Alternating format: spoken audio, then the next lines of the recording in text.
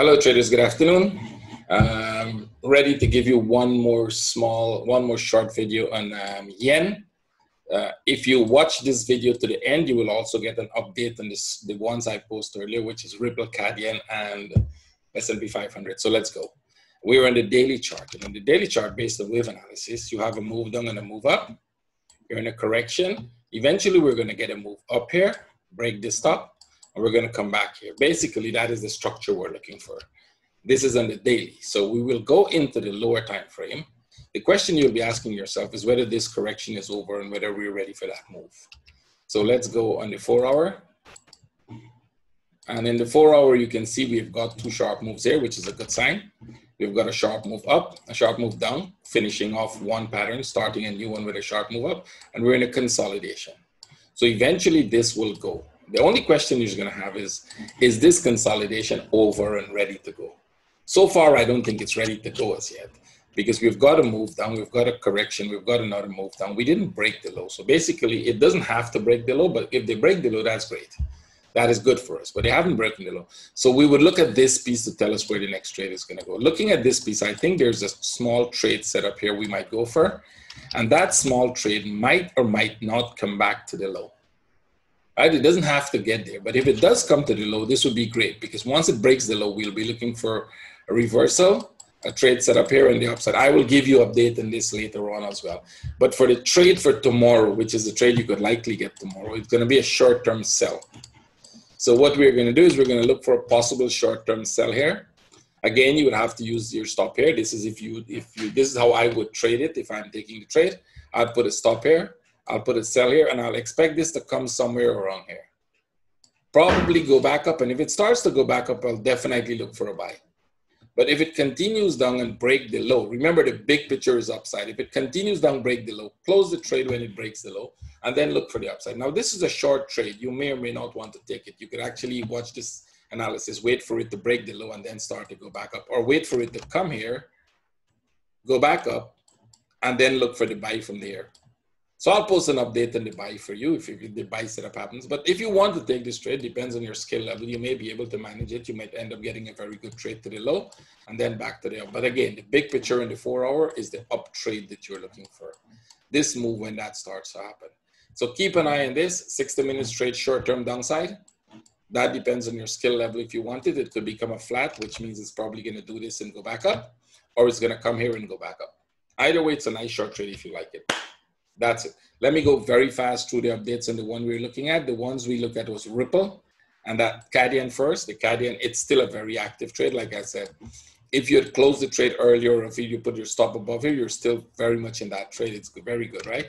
So what I would say is either this goes back up, take you out. You don't like the trade if you don't want to get out, but it could break here today. And if it breaks here, this is a trade, which means if you took the trade here, if you have your entry here, you can move your entry to this level.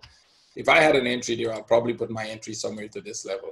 Maybe still keep it here because there's still a chance that this might go back up one more, which means if you're in this trade, if you took the trade here, you might want to close it for break even or small loss and then retake the trade here for this. This is the trade I'm looking for.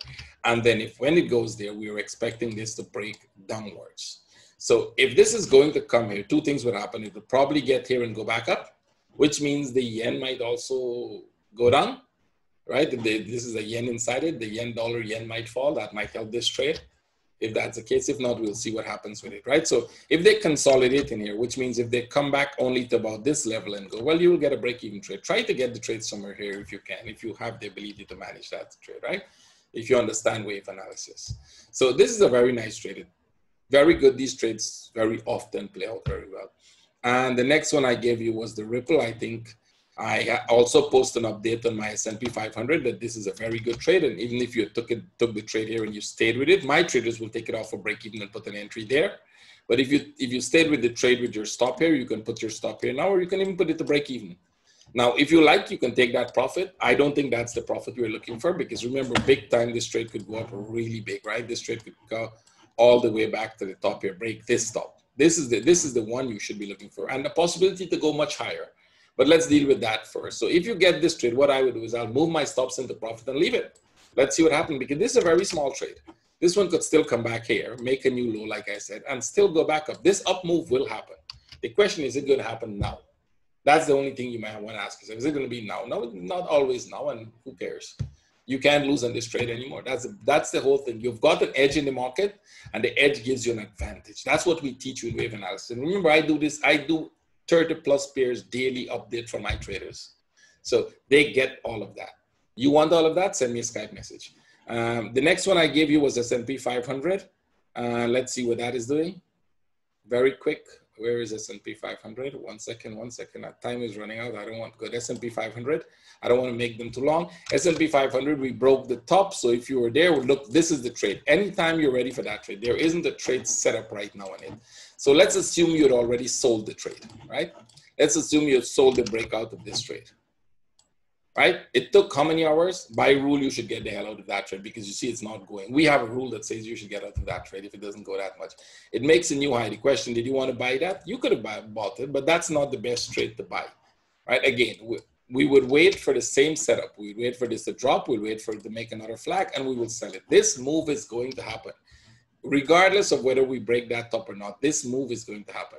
Now, if they break the top, the move is going to come down and go back up. If they don't break the top, there's a high probability this thing is going to go down really low. So keep your eyes on this. This is still an active trade. These trades take a few days to happen because I'm giving you a forecast. I don't do anything hindsight. Anybody who trains hindsight, they're super traders. I'm not a super trader. I don't trade in the hindsight. I trade in future. So I give you forecasts, and I hope they help you. Thank you very much, and thanks for your support. Please share these with people because it might help somebody. If somebody was trading Ripple and they were selling it and you shared my video, they'll probably get out of the sell. And they'll tell you thank you for it. So please share the videos. I would see all of you. Take care. Bye-bye.